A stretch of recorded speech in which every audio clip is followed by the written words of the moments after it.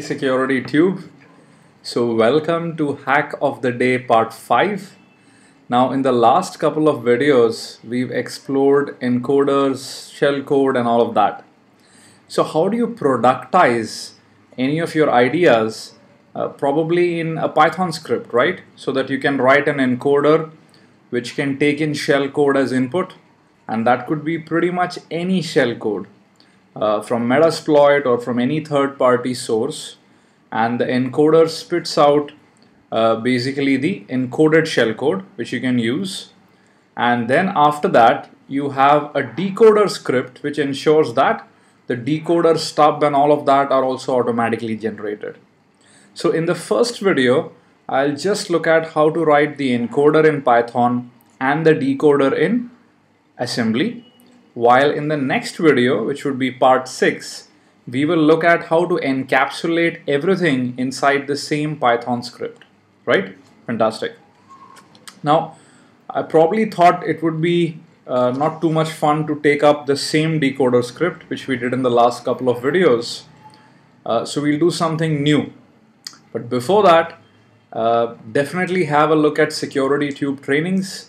We have Python scripting expert, iOS scripting expert or security expert, Wi-Fi, Metasploit, Linux assembly, GDB, bunch of other things, right? So definitely go have a look at securitytube.training.com, and those trainings is what sponsors these free videos. Okay, so a little bit different. What I want is that our encoder script should take the shellcode from std in, which means we just pipe it from Metasploit or some other source, and then it actually XORs the whole shellcode and converts them into push statements. Basically what I mean is the XOR encoded shellcode would be pushed onto the stack, and then the decoder will figure out how to XOR it once again, recover the old original shellcode and jump to it for execution. Right? So let's get started. So let me type in encoder.py.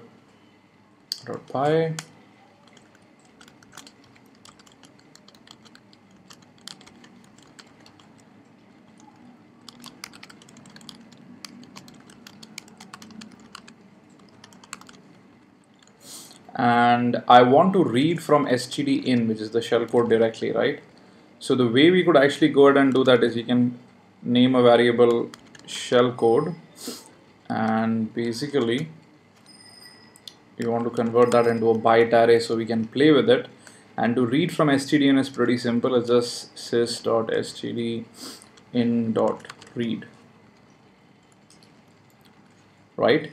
Now what we would like to do is, remember, when you do push statements, it basically means your shellcode is bordered at a multiple of 4 typically, right? You could of course do with lesser as well, and I would prefer to just border it at 4.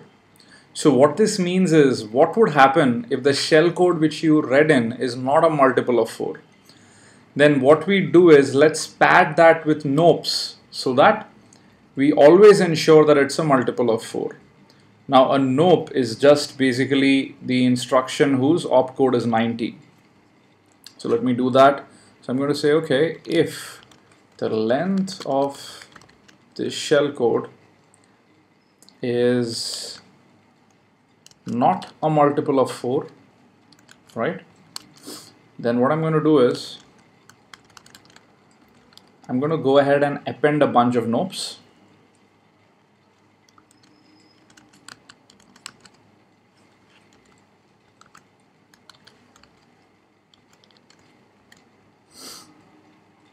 And as you can imagine, this would be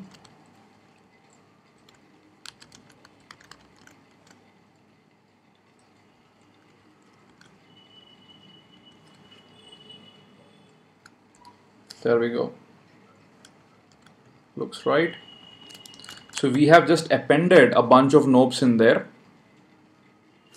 and all this does is ensures that the extra nopes are added based on the number of nopes we need to become a multiple of 4. Now the next thing of course you would need to do is go ahead and do the XOR, right? So let's do our little XOR loop. So let me call this XOR shellcode.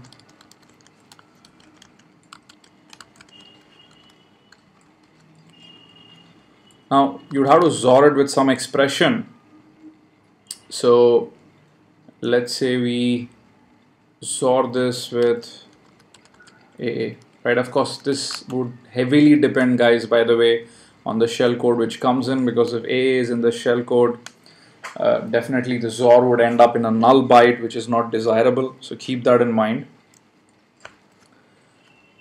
And later on, you can customize that, by the way. So for item in shellcode, basically say XOR shellcode plus equals.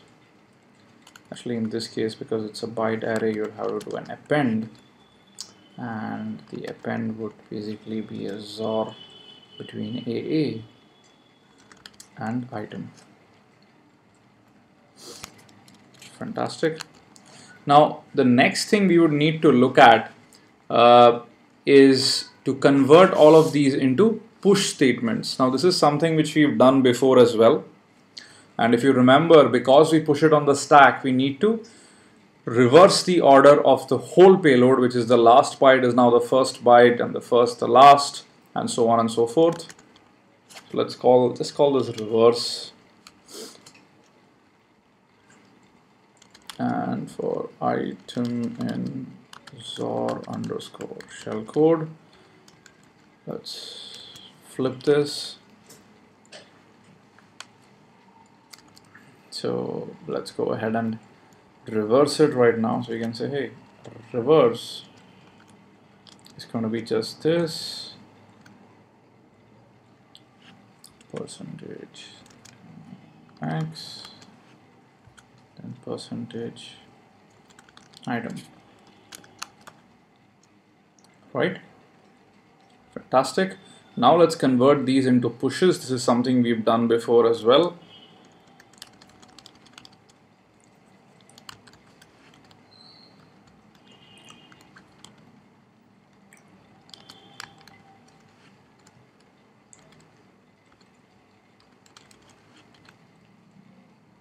Return, then you have to put in rev.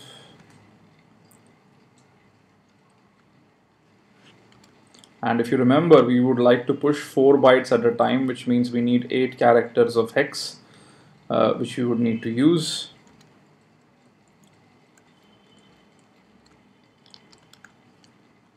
And here we're going to create the push statements.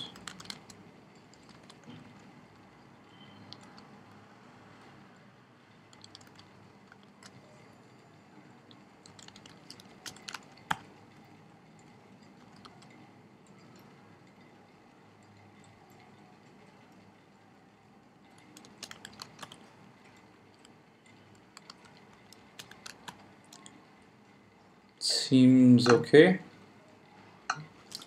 I will just quickly do a little test. So be warned, live typing of code may cause issues. Right, so I could do an echo then pipe it to coder.py, and basically if you notice the push statement has been created. We could actually do a little bit more printing just so that it's clear to us.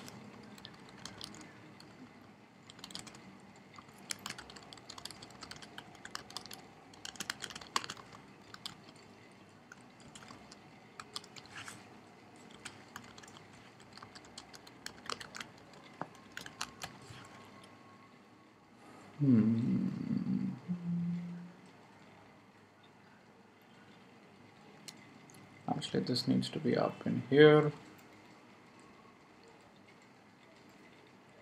And I will have this in here as well. So in case nopes are added, right?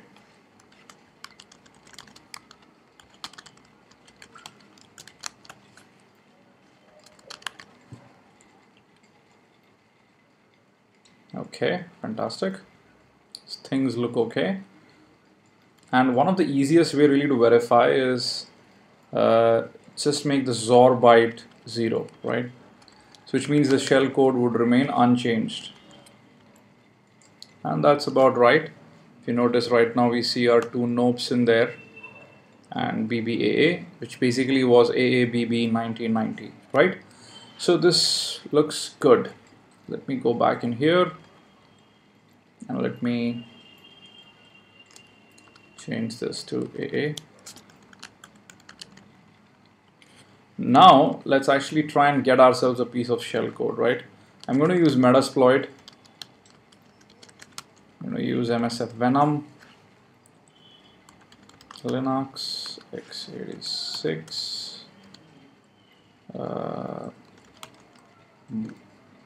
bind, from what I remember it's shell bind TCP, and the output format would actually be raw, right? So that we can pipe it inside our encoder. Looks about right. Let's hope for the best. Hopefully I remember all the options.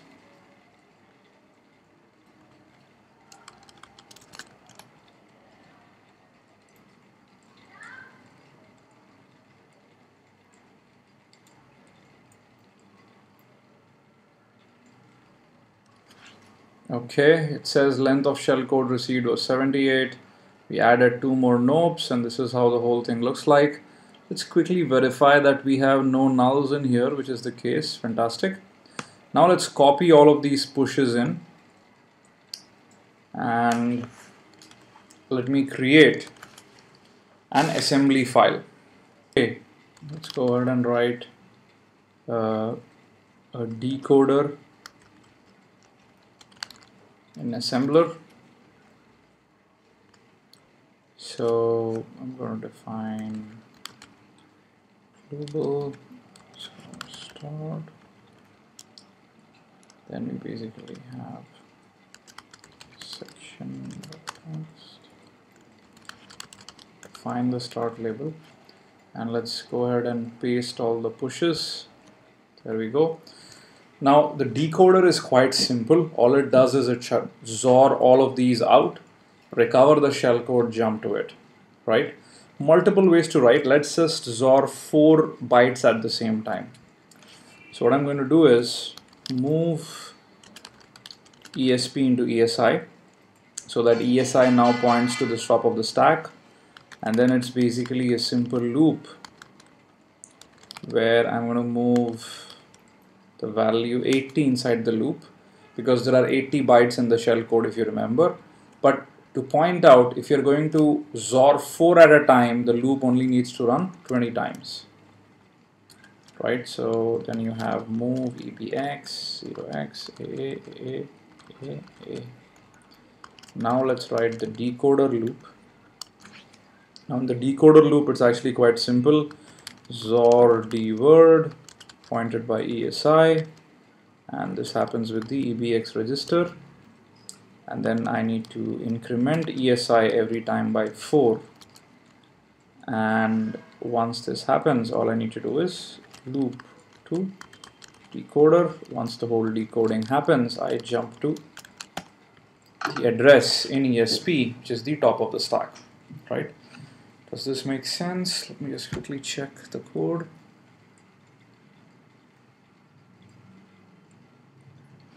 Looks okay to me. I'm going to do a NASM.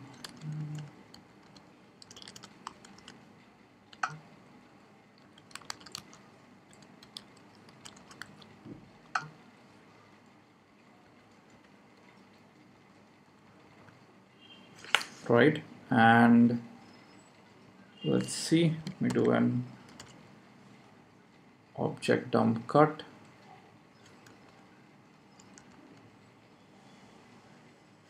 I just need to verify once that there are no more than 7 opcodes per line, just to be safe.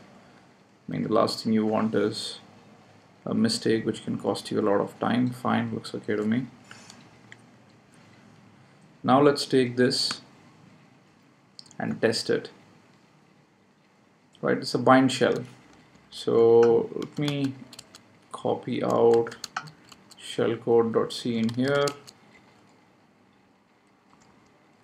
Let me paste this in.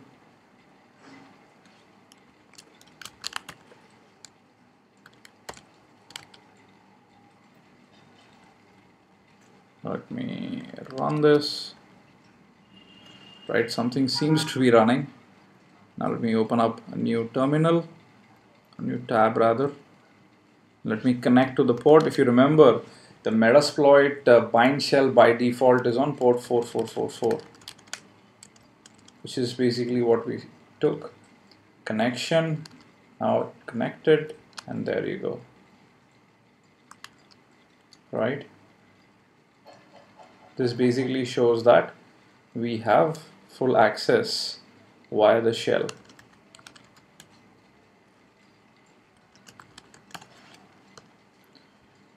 Fantastic.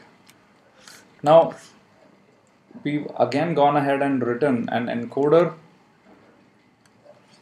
The question really arises is, from a fingerprinting perspective, the encoder would probably end up changing every single time we go ahead and use a different shell code, we are zoring it, etc., right? But the decoder stub can easily be fingerprinted. What do I mean by the decoder stub?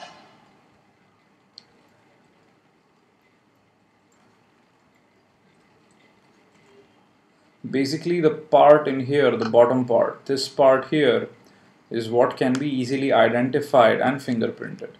So the little assignment I'd like to give you is write your own decoder stub. Just change these couple of instructions and you can post it in the comments below.